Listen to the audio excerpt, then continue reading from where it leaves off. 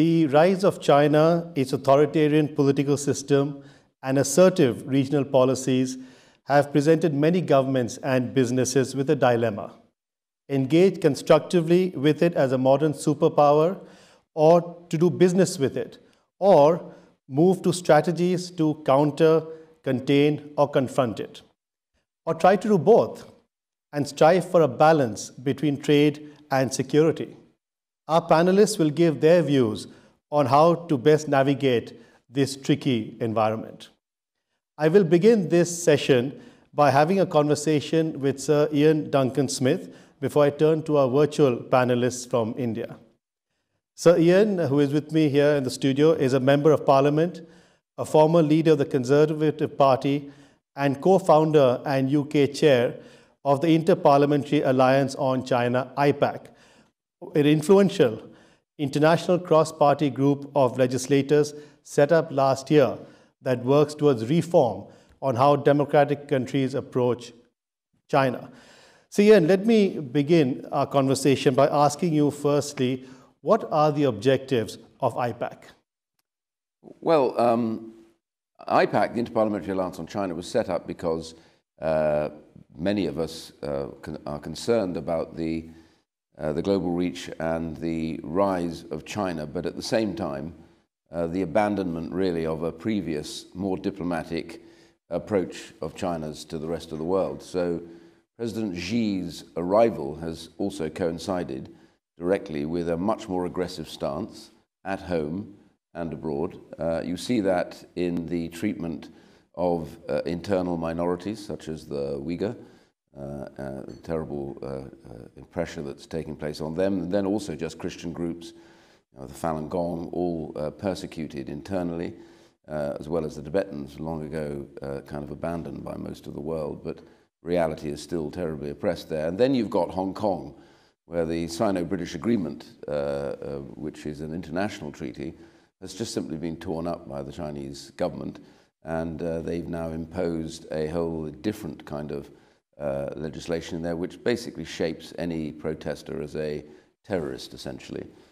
And many of the people that were just peacefully protesting are now seeing themselves in prison, some now facing life imprisonment.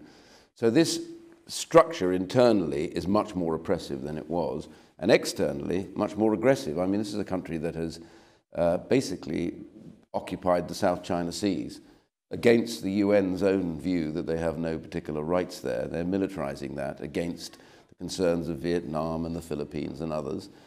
Clearly there are natural resources there. So IPAC was set up to start to talk about how dependent has the free world become on Chinese goods and services. And that dependency feeds that process of aggression, because it seems to grow and grow. And we now have to figure out whether or not we need to be as dependent, and what we do in terms of diplomatic and also economic pressure. Which brings me very neatly to my second question.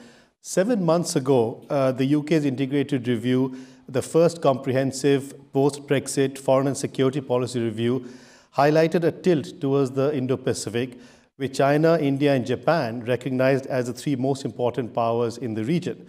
The review also identified China as an authoritarian state, posing the biggest state-based threat to the UK's economic security and a systemic challenge to British security, prosperity, and values.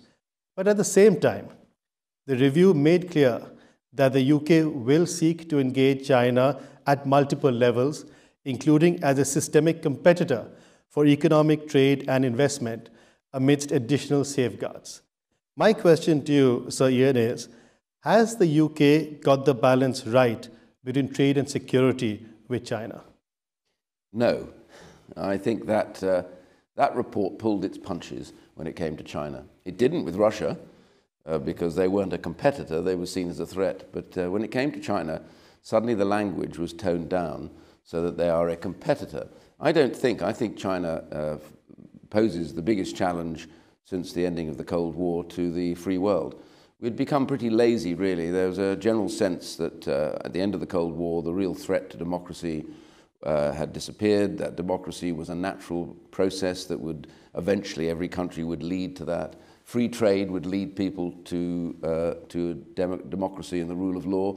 I remember having this argument when I was in government with the then Chancellor, George Osborne, and discussions with various members, and I was always confronted by this, well, don't worry, because free trade will eventually lead China into a more democratic, a more believer in human rights and the rule of law. And it has done exactly the opposite. In fact, China is going in the opposite direction now. And therefore, I think it's not a case of just competitors and engaging. You can somehow separate out the idea of trade from the concerns about their posture militarily and in their foreign policy. And I think we now have to recognize that there really is almost no such thing, in many senses, as a purely commercial company in China. China has its very strong hooks into every single Chinese company. They are demanded of their law, which says that anything they glean in their overseas development and trade with other countries, China has the rights to take and to use, and they have to declare that to them. So that means, you know, and also the fact that they break all the rules. The WTO, they're not a full member, but they should be.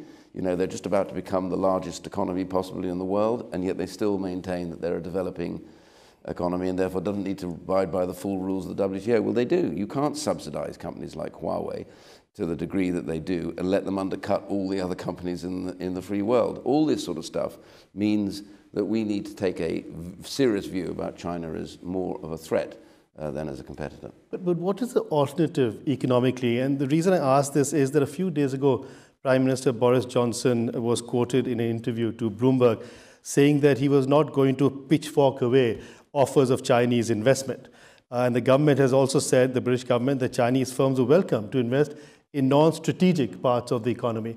So what you're suggesting, of course, is a much tougher line in terms of what the government has said. But what is the alternative to not dealing with China in that sense? I mean, is there even a possibility of not dealing economically with China? Well, I think our problem is, and this is not just the UK, by the way, Europe, America, etc., are enormously dependent, become enormously lazily dependent on Chinese goods and services. A, because of the costs that they were offered, cheaper services. But that has also had the non-beneficial effect of destroying much of the economic hinterland in many of these countries. So, for example, 10, 15 years ago, we had a whole series of companies in the free world that could do telecommunications infrastructure. We're down to 3 now, out of probably about 13 or 14 that were in existence, for none in the United States, now none in the UK, when we were actually leaders in this area. Why? Because the nature of how China has subsidized their business has meant they've undercut every single market and basically have skewed the whole natural process of the free market. So we can't just suddenly say it's okay. And then the other question I would place to everybody is, what do you define as strategic? I mean, I happen to think energy security is a strategic requirement. But does that mean then that Chinese companies, heavily subsidized by their own, come in and start building nuclear power plants? And we become dependent on them for all sorts of technology. These things are very strategic now. There is very little in the world that is not strategic when it comes to a country that doesn't obey any of the rules that everybody else has to obey. Then suddenly this becomes more threatening.